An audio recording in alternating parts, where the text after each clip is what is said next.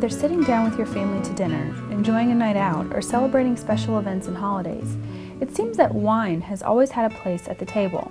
But do you ever wonder how it's made? How do you get those tasty grapes from the vine to turn into the bottle of wine on your dinner table? We spoke with Dana Keeler, the winemaker at Silver Coast Winery here in Ocean Isle Beach, North Carolina. He explained just what goes into creating that delicious bottle of wine on your table. My name is Dana Keeler. I'm the winemaker here at Silver Coast Winery in Brunswick County. I've been making wine for 34 years now. I started in 1976. This will be my 34th vintage anyway, if I've done the math right. Dana's life plans didn't always include becoming a winemaker. I decided that I needed to take a break from college. I'd been working a pretty heavy schedule of math, science, organic chem, biology, calculus. I took a break, took a semester off, and went to the vineyards in my backyard. I grew up in the Finger Lakes area of New York, and the wineries appeared to be a logical place to get a job that would apply some of the skills that I'd learned in the classroom. I went to the various wineries around the lakes. At the end of the day, I had 2 job offers, both of them not exactly what I wanted. Instead of working in a quality control lab, I was offered a position hauling grapes out of the vineyard, picking up the grape boxes and delivering them to the cellar. I took the job from one of the wineries, Bully Hill Vineyards, and at that point I began a series of fortuitous circumstances that led to my getting into winemaking. Changes of personnel during the harvest resulted in me going from picking up boxes of grapes to coordinating the harvesting of the fruit and the delivery to the wine cellar. At the end of harvest, another change of personnel in the cellar left an opening for me to move into the cellar operations. And 6 months later, the cellar master moved on to take a position as a winemaker at another winery, and the winemaker asked me to be the cellar master. So at that point, I was kind of securely in position and on that path to become a winemaker. Wine is a very natural process, and the making of wine has been done for centuries. Wine has been a beverage that's always been safe. It's been part of probably what has shaped and evolved our civilization. Wine is a natural process of grapes being harvested, and making wine is easy. It's doing it well and consistently that gets to be, that's my challenge. That's what my job is to do. But grapes will naturally spoil. And as grapes spoil, they turn into alcohol. The yeast that is naturally present in the environment will convert the sugars in that grape juice into alcohol and carbon dioxide, producing wine. When making wine, Dana knows that good wine begins with good fruit.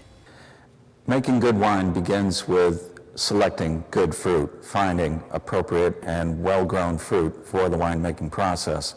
What I do to achieve this is I've selected a core of grape growers. Right now I'm working with 4 very, very consistently that I've found understand my needs as a winemaker. They grow grapes for winemaking as opposed to growing just grapes. That's an important aspect because it begins with good fruit. Good fruit makes my job as a winemaker much easier. I can take good fruit or grapefruit and produce wonderful wines. If I have lesser quality fruit, it's a much more difficult task and harder to get the ultimate product to the consumer. Not only is the quality of the fruit important, but Dana's relationship with the grape growers also helps to create a good product. I work with the growers, visit the vineyards, express to them what my interests and needs are, check the quality of the fruit on the vine. That's all part of the initial process of producing a great bottle of wine. When we decide it's time to harvest the fruit, and it's a mutual decision based on weather and the quality of the fruit, how much more quality we think we can get. In this area we have hurricanes that we're concerned with, so sometimes the decisions are a little bit more driven by weather than getting the ultimate quality in the fruit. But if you left it hanging out through the hurricane, you'd lose the quality of the fruit. So we might choose to harvest before a hurricane as opposed to after. The grapes are hand-picked into 1,000-pound bins, immediately placed under refrigeration to protect the fruit and preserve the quality. At the end of the day, when my order is completed, they order up a tractor-trailer driver who comes over, picks up the load of fruit, drives it under refrigeration through the night, and delivers it on our doorstep here at Ocean Isle Beach the next morning, 6 o'clock. That begins the process. The arrival of grapes also brings with it long days of prepping the grapes to be made into wine. We start by unloading just that portion of grapes that my machinery can handle. I've got a destemmer crusher that can process about 8 tons per hour. If I'm doing reds, I can process as quickly as we need to because we run it through the destemmer crusher directly into the fermentation bins. The reds, to produce a red wine, have to be fermented with the skins.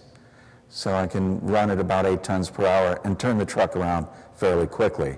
If I'm doing white grapes, however, we have to go from the destemmer crusher to our press. The press holds 3 tons of grapes, so I can only batch out 3 tons at a time. The rest of the fruit stays under refrigeration until I can get to it. Those days, when we're doing whites, tend to be very long days. 18 tons of grapes come in, 3 tons per hour. I've got 6 batches to do, and each load of grapes through the press takes about 2.5 to 3 hours. Long days, but that's what harvest is all about. 6-7 days a week. Runs from early September through the middle to end of October in some years. We call it the crush, and for good reason. By the end of the season, you feel like you've been crushed yourself. The destemmer crusher is a high-tech piece of equipment used to turn the grape juices into usable materials for the wine. It takes the place of grape stomping in the past. The destemmer is a cage, perforated cage that has a center shaft going through the middle of it with paddles on it. Those are spinning at a very high rate of speed, and as the grapes are fed into that chamber, slapping of the paddles, the centrifugal force will separate the grape from the stem. The grape passes through the perforation, the round holes in the cage. The grapes fly out of that cage and collect in a little tray underneath. The stems, being larger, are corkscrewed out to the far end of the machine where they drop on the ground. We're removing the stems from the process because the stems can be bitter. The destemmed fruit then passes through 2 roller bearings, 2 rollers that are set just far enough apart that they lightly will crush or split the grape. We don't want to grind the fruit. We just want to lightly crush the fruit, break the skin, so that the juice is starting now to flow a little bit from the grape. Not grind it, because then we get a lot of bitterness and astringency from the seeds and from the skins. So we just lightly break the skin of the lightly break the skin of the grape with the rollers that are in that machine. Destemmer crusher, and from there, the grapes will either go, as I said, to the stainless steel for fermentation if they're red, or if they're whites, they go directly to the press.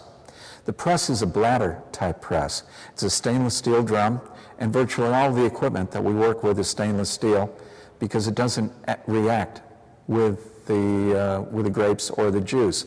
It's very neutral, inert, medium, and that's why stainless is used extensively now in the industry. We'll work with barrels at a later point, but stainless in the beginning, so we avoid any possible contamination or impact on the fruit. The press is a stainless steel drum with perforations, little very, very narrow slots all the way around that drum. And in the center of that drum is a bladder. We fill the grapes, the drum with crushed fruit, close up the door on that drum, and then inflate the bladder using air pressure. As we inflate the bladder, it pushes the grapes to the outside of the cylinder, and the juice